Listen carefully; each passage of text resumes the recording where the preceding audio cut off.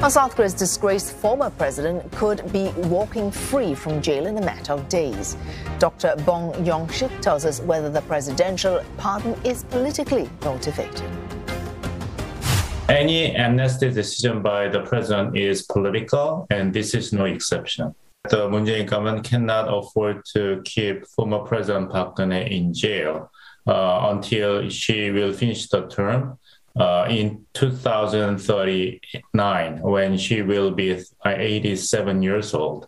If there's something negative happening to former president, then the conservative members in the Korean society will be in great anger and in protest to the incumbent president, which will be very negative for the ruling party in the presidential election, which is set on March. There's a argument made by the conservative members in the Korean politics that this is just a paying back the supporters for President Moon Jae-in, the ruling party, the Minju Party, not for the sake of promoting reconciliation and the national unity in the Korean society. So political divide, already very significant and serious in Korean politics in the times of the presidential election, will be even getting worse.